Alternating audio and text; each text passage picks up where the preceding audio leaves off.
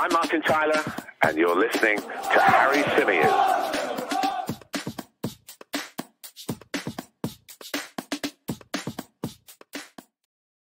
Hey everybody, welcome back to the Chronicles of a Gooner, the Arsenal podcast, part of the 90 Min Football Network, for our second live stream of the day. It's not even 1 p.m. yet, and we've already dropped a video earlier on today and an episode of the podcast, of course, earlier today, discussing the announcement of Gabriel Jesus. And I'm back again to talk about another link, this time to Lazio midfielder Sergej Milinkovic-Savic. I'm trying really hard not to get sucked into this. I'm trying really hard to keep my cool, because Sergej Milinkovic-Savic is a player that I've had eyes on for a long time. I'm a big Serie A fan, as you guys know, and I've watched a lot of him over the years. And, you know, it's always felt like it's a matter of when rather than if he's going to move on to a bigger side, to a more competitive side. He's a top player, and he ticks so many boxes that I would be buzzing if Arsenal could get this deal done.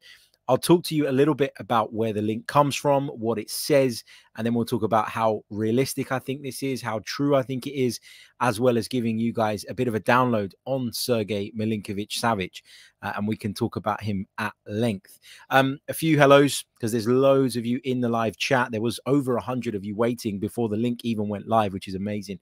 So thank you so much. Big hello to Eri Hart, to Mark Denny, to Gunnar Deja Vu.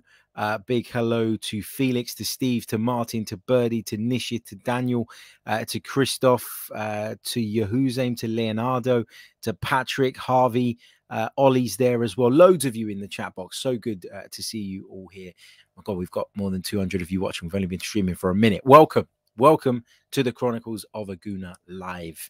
Okay, so what are we talking about here? Sergej Milinkovic-Savic. What is the story? Well, according to Il Messaggero in Italy, and this story has since been picked up by a number of English outlets, it looks as though Arsenal have made an offer to Lazio over the player, thought to be worth 55 million euros, which translates to around about 47 million pounds. Lazio have set an asking price of about 60 million, but there is a feeling in Italy that if anybody can get relatively close to that, Lazio could still be quite open to allowing the player to leave. Now, we know that Lazio's financial situation is not great. We also know that Lazio are one of the clubs interested potentially in Lucas Torreira. Now, of course, Arsenal are looking to offload the player this summer. They've not had the type of offer that they deem suitable. I think Lucas Torreira spoke the other day about it going to cost 12 to 15 million euros. I can't remember exactly what he said, but he named the price, didn't he, in almost a come and get me plea to those clubs that have been speaking to his representatives and have shown some interest in the Uruguayan. Arsenal could potentially use him as a bit of a make-weight in this deal for a couple of reasons. Number one, Lazio do have an interest in Lucas Torreira. And of course, if that could help reduce the outlay on the player, on Sergej Milinkovic-Savic, that would be helpful from Arsenal's perspective. But also add to that the fact that they play both in the centre of midfield.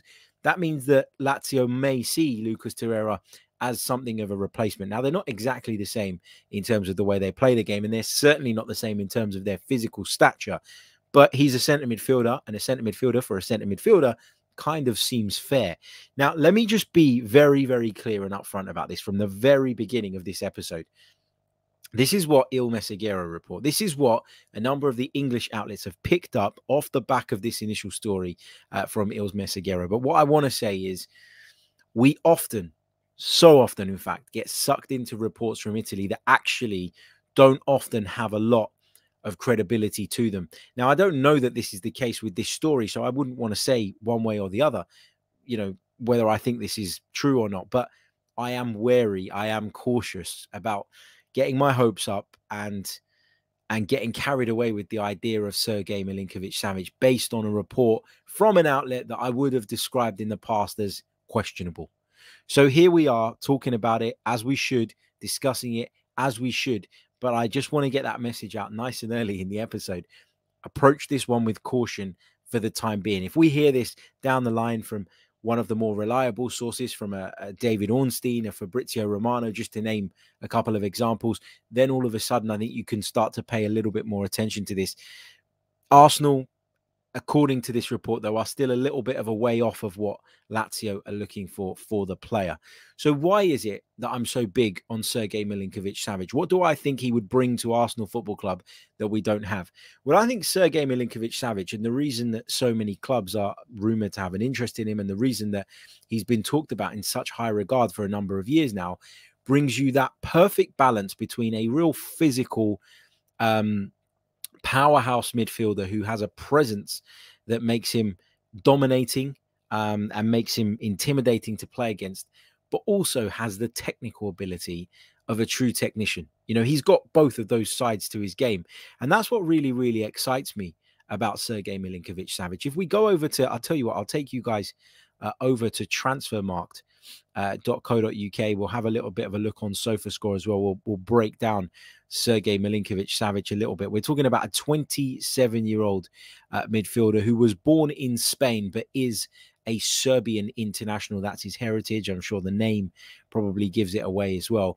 He's 27 years old, as I say, height 191 centimeters. So I think he's about 6'3" if my calculations are right, which means, as I say, he's dominating, he's physical, and he brings a presence to the team in the middle of the park. Now, if we roll further down, of course, he plays in the center of midfield, but has been known to play in a slightly more advanced midfield position as well, which suggests to me that he'd be a really, really good fit for that extra 8 role. We're talking about Odegaard and potentially one more being the 8. Granit Xhaka's played there at times. Obviously, Xhaka's left-footed, and he gives you a little bit more balance in that sense in terms of the team as a bigger picture. But I think that Sergej Milinkovic-Savic, who Lazio will probably be quite open to selling based on the fact that his contract expires in a couple of years' time. So if they don't do it this summer and they do it next summer, where he's only got a year left on his contract, that would significantly, you feel, impact his value. So I think that there's a distinct possibility that Lazio will let him go this summer. As I say, plays in those 2 different types of midfield role. And if you look at his career so far, obviously started out playing in Serbia, a bit of time in Austria as well. But then, of course, joined Genk in August 2015 from Vojvodina in a deal worth £900,000. He joined Lazio from Genk for £10.8 million. And if you look at Transfermarkt's valuation of him at the time, you only need to look at this now. When he was at Genk, his valuation was rather low.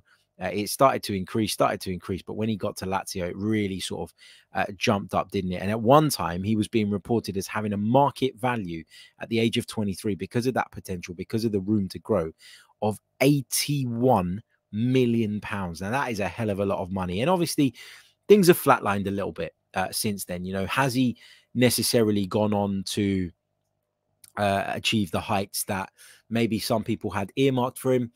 I don't think so, but I think that's largely because he's remained at Lazio. And I mean that with all the respect in the world. It's just not an environment in which it's very easy right now to flourish. You know, there's been a lot of changes. Symeou and Inzaghi got a lot out of Sergej Milinkovic-Savic before leaving the club, of course, to join Inter. And Maurizio Sarri's come in there now, and I'm sure would love to keep hold of the player, but I think also recognizes that Lazio are very much in a position where they're going to have to cut back on costs, and letting a player like Milinkovic-Savic go for a fee of around about 60 million, which is what we're being told they're asking for, could really help them out as a football club. And I think, based on some reports I've read this morning, Sarri is, I mean, I don't know if he's happy with it, but he kind of has to just accept it, right? He has to move on if he wants to keep his job. Those are the circumstances under which he's going to be working. Now, I take you guys to his stats since joining Lazio. I think they make really, really impressive reading. I really, really do.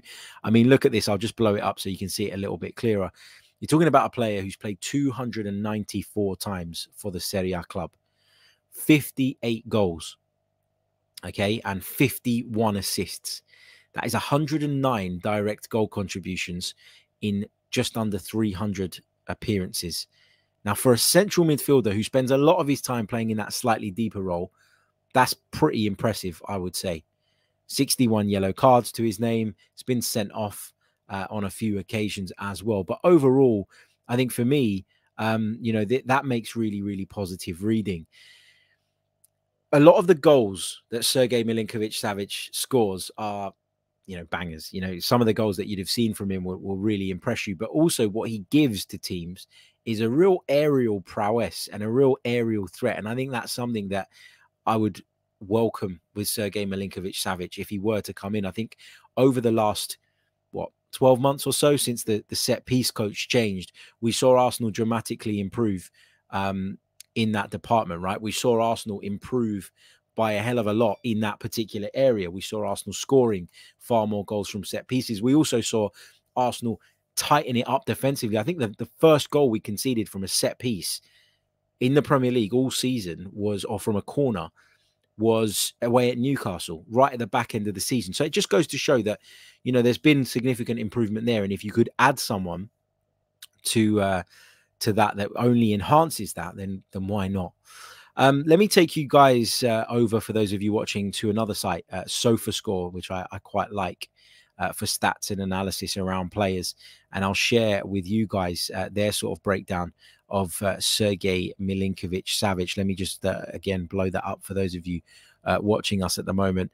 If you look at his heat map, he tends to drift sort of wide quite a bit, doesn't he? If you look at that, but that can be down to the system in which he's operating as well. But it just, when you look at that, you get the impression that he plays mainly in the center, but drifts from one side to the other, and would give us a lot of movement despite being such a big guy. They talk about his strengths being his ability to high press. Again, ticks a massive box for Arsenal. Aerial duels is obviously something that I've just spoken about. And direct free kicks. Again, do we really have a top tier free kick taker at Arsenal? Cedric's been on them at times lately, so I'd argue no. So yeah, this is a real positive, I think.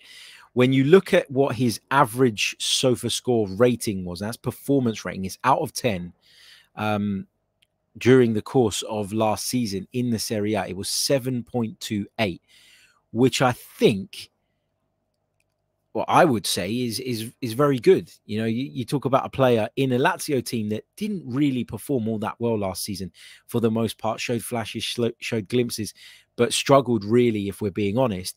That's a really, really impressive return, I would say. And of course, there is an element of opinion to these ratings. And of course, some of it is based on stats, some of it is based on fact, but a lot of it as well is based on the eye test and based on the person compiling the rating.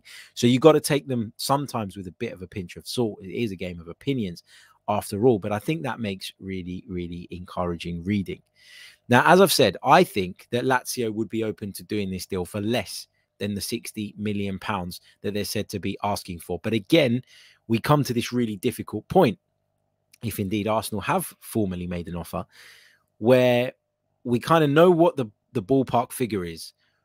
We know what we want to pay, and we seem to just dilly-dally a little bit too long at certain points with these kind of things, and can often see ourselves, getting pipped by another club. We saw it with Rafinha, right? We were never going to sign Rafinha at the end of the day. The guy clearly has his heart set on Barcelona. But what you saw was Leeds make it very, very clear what their price was. Arsenal make an offer that was substantially lower than what they were asking for. And in that time where Arsenal were kind of discussing or thinking about potentially going in with another bid and another offer, we saw another club come in, make an offer far closer to what Leeds United were asking for, and essentially push us out of the picture.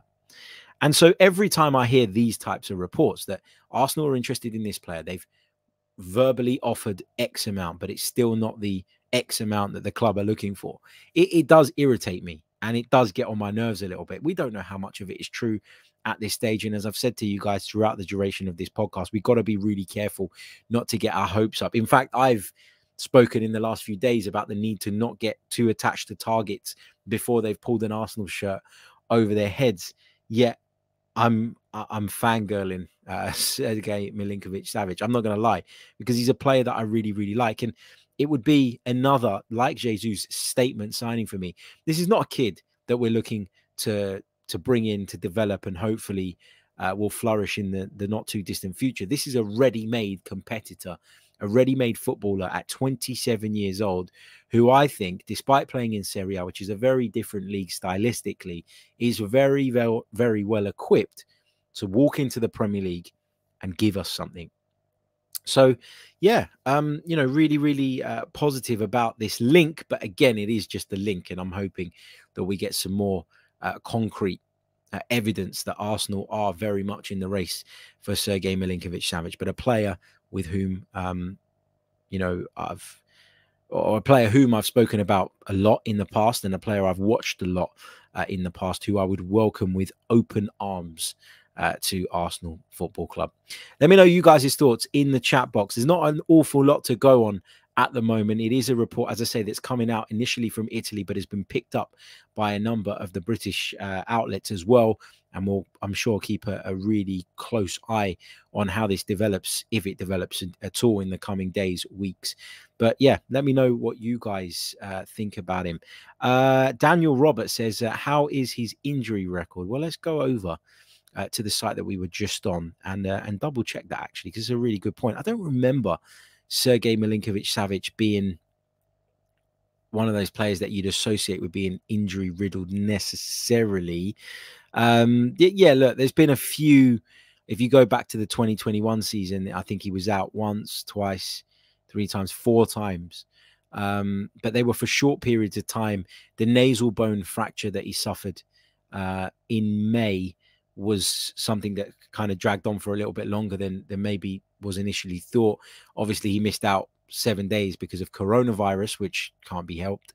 And prior to that, there was a knock that, again, just kept him out for a couple of games. So there have been some injuries along the way with Sergej Milinkovic-Savic and some absences, but they've not been, long, I would say, worrying things that you look at and go, well, this is a big problem. I mean, even if you go back beyond that, groin injury, missed 15 days during the preseason. That's about right, 15 days for a groin problem. A couple of ankle injuries along the way as well. Knee inflammation, missed a game. Muscular problems, a game. Hamstring, a few games there. So I don't look at his injury record and think this is a massive, massive red flag for me, if I'm being honest. So let's see, let's see how this develops. And I'm sure if, as I always say, if we get further down the line with a target, when we do Premier League targets, it's quite easy to compile information on them. It's quite easy to do the eye test on them because we watch that football pretty much every week. I watch a lot of Serie A, but I would still reach out to one of my Simply Serie A colleagues. I'll try get Vittorio Campanile on, a very good friend of mine, big Lazio man as well, to come on and give us a little bit of a download if indeed this moves forward. So fingers crossed. Yeah, fingers crossed that we can get this over the line. Okay, let's get some of your thoughts in the chat box. Very interesting comment here from Vladimir Soskic, who says, he's a countryman of Sergej Milinkovic-Savic. He says, if he wants to play, he's one of the best midfield players in Europe. But the problem is that he has games where he's just not interested in playing. Now, I think that's a criticism that's been leveled at Milinkovic-Savic quite a bit, particularly in the last couple of seasons. And what I would say to that is perhaps he's suffering from a bit of demotivation. He's at a club that simply cannot match his level at the moment. He's at a club where there's been a lot of transition, a lot of change, not an awful lot of, of ambition shown, not an awful lot of investment into the team. And so perhaps that plays a part. So we'll have to see. Hayek says, doesn't his heat map totally overlap that of Thomas Partey's? Yeah, but if they're playing on different sides, it shouldn't be a problem, right? So if you play him on the other side, then you'll be mirroring that heat map only to the other side, I guess, is the way I would look at it. What else have we got? Ian Mighty says, do you think this is a good link? Meaning, is it like the Aaron Hickey one? Again, it's way too early to say, to be honest with you. But, I would certainly hold fire on getting carried away until one of the big boys, as I put it, gets something on this and puts us straight one way or the other. The Aaron Hickey thing, it wasn't fake. You know, there was an interest that Arsenal were looking at Aaron Hickey, but it never materialized into them actually making an offer or following it through. So yeah, you know, there's no smoke without fire. Clearly there was something with Aaron Hickey, but obviously it wasn't as advanced, or it wasn't as serious, the level of interest, as maybe some outlets were suggesting. As for this one, again, I'll go back to what I've said. I'd love this to happen. And I think that part of my excitement here, and part of the reason why I wanted to jump on so quickly and do a stream, is because this is one I'm desperate to see happen. Can I say it will, though? Not at this stage. I'm still wary of falling into that trap. I'm still reluctant of getting caught up in the emotion of it all. Sko says, our main issue last year was missed goal chances in crucial moments in games and inexperienced young players succumbing to pressure in the business end. They will be a year older, stronger for it. Plus, we have Jesus. And that follows on from his comment. I should have read this one first. Can we please not lose our heads if we don't get this player, though, guys? He might be a target, but you can't win them all. Jesus, Vieira, and Tielemans, or Zinchenko, or whoever is still awesome. Yeah, and it goes back to the point I made a little bit earlier on. You've got to be really, really careful not to get too attached to targets that, you know, targets that may not end up being followed through, targets that you may not end up pursuing with the vigor that maybe was reported initially.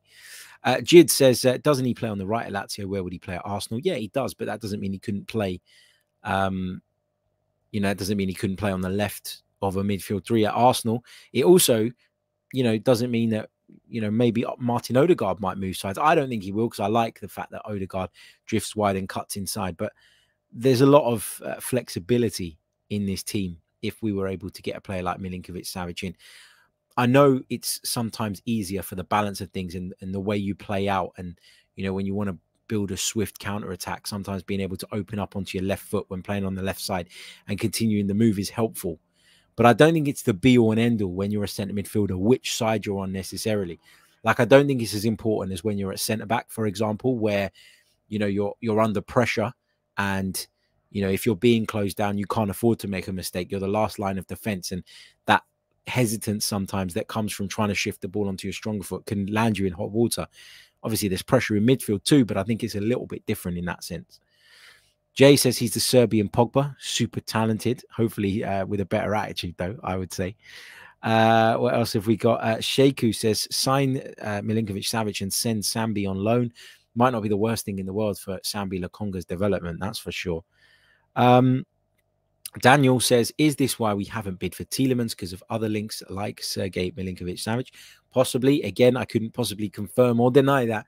But it does feel like Arsenal are working on a number of targets. There's no other explanation from them just seemingly leaving the Tielemans thing on ice and running the risk of somebody else coming in and making that offer and wrapping up that deal. Patrick Carlson says, I'd rather take Ruiz, but I see these players walking around on the pitch in Serie A. Can they really compete in the Premier League? This is where I think the difference is. I think Milinkovic-Savic can. I think the way he moves across the ground, the physicality with which he can play, I think makes him a much better fit than Fabian Ruiz, who has got a little bit of the Granit Xhakas about him. I've said that to you guys before, and I really do believe that. Great technically, great in terms of his football intelligence, but maybe just isn't mobile enough at all times to do the job that maybe we'd be asking him to do if he came in. So that's where I'm at. What else have we got in the chat box? A few non-Milinkovic-Savic questions. We'll pick up some of these as well. Odradek says, Harry, is there any chance of Pepe staying at Arsenal? I think there's a big chance of Pepe staying at Arsenal if Arsenal don't get the kind of offer that appeals to them. This is a player that they outlaid a lot of money for. I understand he's pushing for a move himself because he wants to play football, understandably so. But it's one of those things where Arsenal will be criticised if they don't move him on by certain sections of the fan base. But ultimately, to sell something, there has to be an interest. And at this moment in time, I don't know that there is. What else have we got? Big hello to Muzamil as well in the chat. Harry, will you be going to the Emirates Cup? I'm not 100% sure yet, is the honest answer to that. I was going to try and take a few days off before the start of the season just to kind of recharge, because it is a really long season. And towards the back end of last season where, you know, touch wood, I'm obviously grateful for it, but I was busier in terms of football work than I've ever been. I did find that towards the back end of the campaign, I suffered from a bit of burnout. I'm not going to lie. Like, the content kept coming and the work kept coming, but in between, I felt really burnt out, really fatigued, really tired. And not that I wasn't enjoying it, but you do come to a point where you're just like, oh, come on, like, let's just be done with this. Let's get it out of the way. And it was tough, you know. And so I am considering just having a little bit of a break, which means I might not be around for the Emirates Cup just before the season starts. But that's not confirmed, so maybe I'll be there. I'll see. I was thinking of taking my little boy. If I do go, I might take my little boy. Might be his first Arsenal game. Don't know if he's still a bit too young, but we'll try it. Let's see. Anyway, okay. Moving on. Jay Sayer says, I can't believe these links because he could easily play for a better team than us. So could Gabriel Jesus, but we've done that. So I wouldn't let that put you off too much. But look, let's see. Crusader says, if this link is true, it'll be massive. He is built like a tank. He absolutely is. Absolutely is. What else have we got? Matt G says, Harry, doesn't leaving Tielemans on ice risk another Thomas Lemar situation? We told him that we wanted him, then went in too late and he turned us down. Yeah, it does. It does. But I don't think Arsenal would be taking that risk if they didn't have alternatives in mind. That's my opinion, my view, or I'd like to think that anyway. I'd like to hope that is the case. But yeah, obviously there is a risk factor there for sure. It's just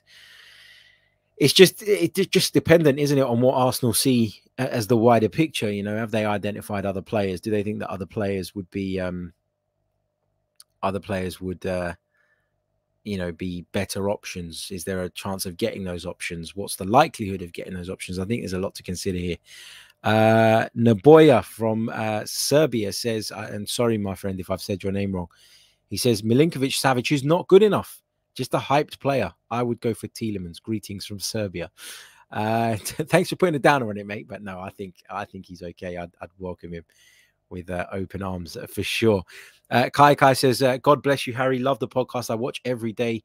The way you articulate yourself is top class. You teach me how to be the Arsenal fan that thinks logically. Keep up the great work, bro. Come on, you Gunners. Thank you so much, mate.